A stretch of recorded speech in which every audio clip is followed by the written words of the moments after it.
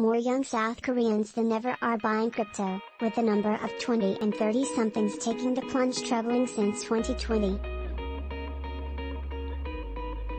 But this rise in bullish buying behavior has come at a price, with a sharp rise in youth bankruptcy claims reported over the same period.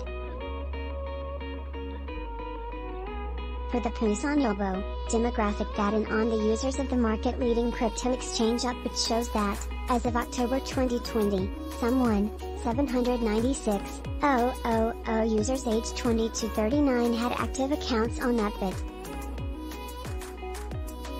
That figure ballooned to 5,394,000 by October 2021, and while data for this year is not yet available, with trading volumes skyrocketing in the first few months of 2022, the figure may well have grown again.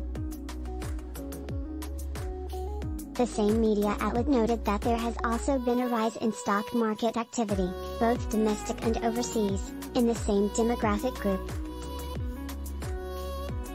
South Korea's regulatory Financial Supervisory Service, FSS, was quoted as stating that a rapid increase in personal debt had accompanied the rise in investment.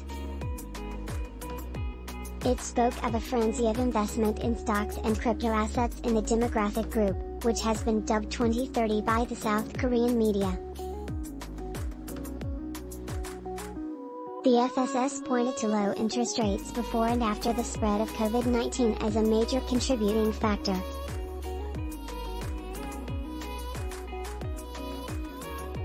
But financial experts have previously claimed that for young Koreans, crypto investment is no longer optional.